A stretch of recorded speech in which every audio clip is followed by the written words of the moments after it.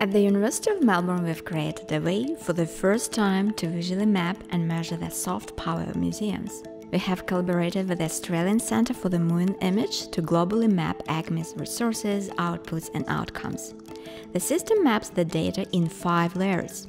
The first layer maps ACMI International Collection appeal power based on culture and language. The more intense the green, the greater the appeal power. As you can see, the collection appeals strongly in North America, Europe and the Asia Pacific. The second layer is online engagement power, and it maps ACMI's online global audiences.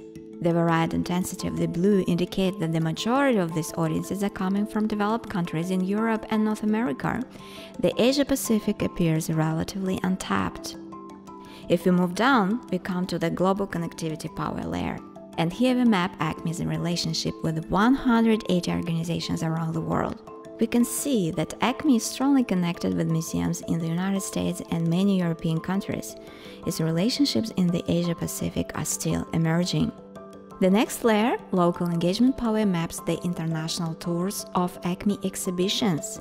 It correlates visitation data with multiple variables across different sets of data.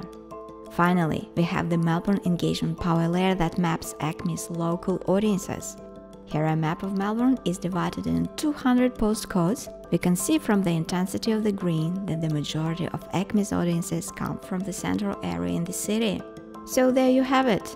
ACMI mapped across various dimensions of soft power, providing the museum with the key information for strategic planning and development.